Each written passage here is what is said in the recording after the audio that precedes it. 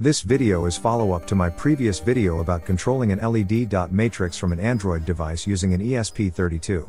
This setup is intended to be installed on the rear window of a car to convey information to the driver behind. In this video, I am using a blue dot matrix and relays to trigger brake on and reverse signals. To install this setup on the rear window of the car, I need a casing to house the dot matrix and the ESP32. Before we start, don't forget to like and subscribe. This is the casing design I created to make it easier to install the dot matrix and ESP32 on the rear window of the car. The material I used is 3D printed PLA. Additionally, we need suction cups to attach it to the rear window.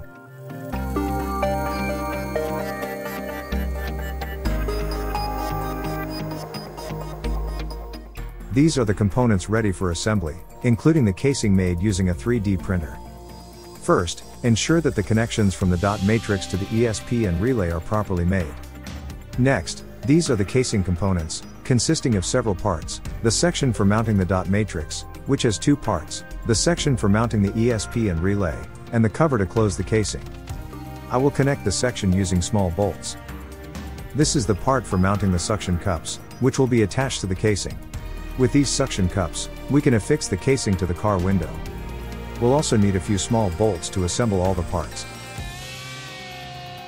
This is the condition after assembling the casing and properly installing the dot matrix and ESP32. Make sure each connection between sections is secure with the small bolts.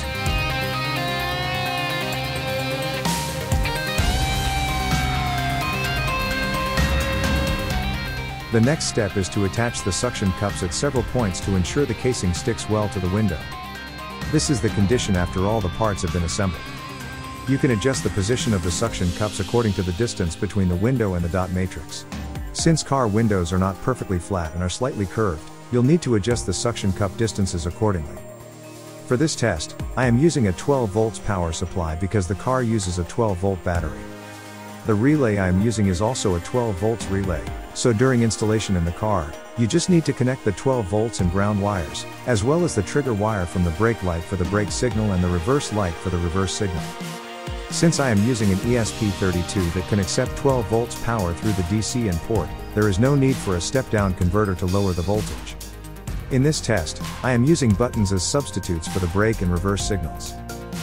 When the relay triggers the brake on, the dot matrix will display the message brake on, indicating that the brake is being applied. Similarly, when the reverse trigger is activated, the dot matrix will display the message reverse, indicating that the car is in reverse gear.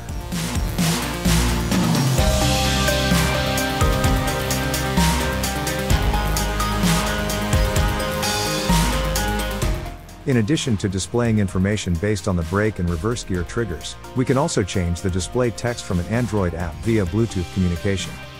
When a message is sent, the display on the dot matrix will change. Besides selecting predefined messages to send, we can also use speech to text for easier message transmission.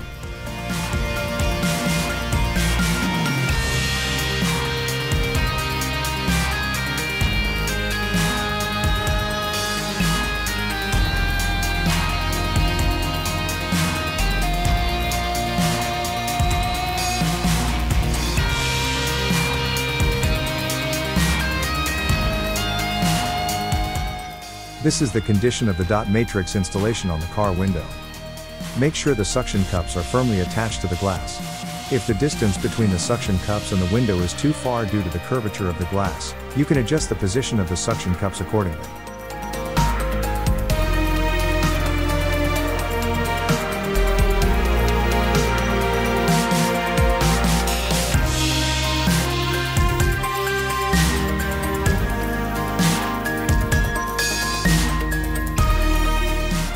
In conclusion, this setup allows us to effectively communicate with drivers behind us using a blue dot matrix display controlled by an ESP32. By utilizing 12 volts power directly from the car, we simplify the installation process.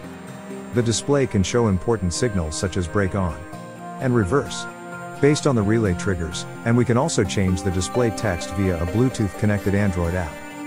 The custom-designed 3D printed casing and adjustable suction cups ensure a secure and adaptable fit to the car's rear window. Thank you for watching. Don't forget to like, subscribe, and share this video. See you in the next video.